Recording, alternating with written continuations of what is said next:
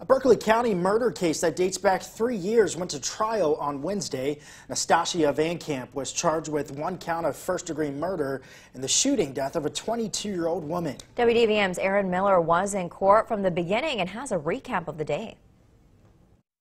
Two families changed forever. It's been 3 years and we've been looking forward to this for so long. Police say around 3:30 in the morning on June 28, 2014, 22-year-old Taylor Hawkridge was shot in front of her home after getting back from work. They say she was living in a townhome in the towns at Willow Tree in Martinsburg. I went from being a mother to not being a mother, and I can't even describe how that feels every day. During opening statements on Wednesday, prosecutors told the jury that testimonies and evidence would prove that Hawkridge was, quote, ambushed, and Van Camp, quote, actively participated in the murder. They said they would be able to prove falsities in Van Camp's statements to police by hearing from witnesses and viewing surveillance footage from the night of the murder.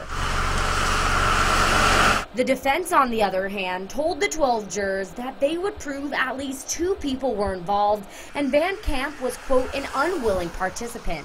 After opening statements, the jury was able to hear witness testimonies. They saw surveillance footage from the night of the murder, and they heard Van Camp's first interview with police. I mean, you hear these stories all the time. Until you live it, it's hard to describe. After an investigation, state police say they found 2 used shell casings on the property.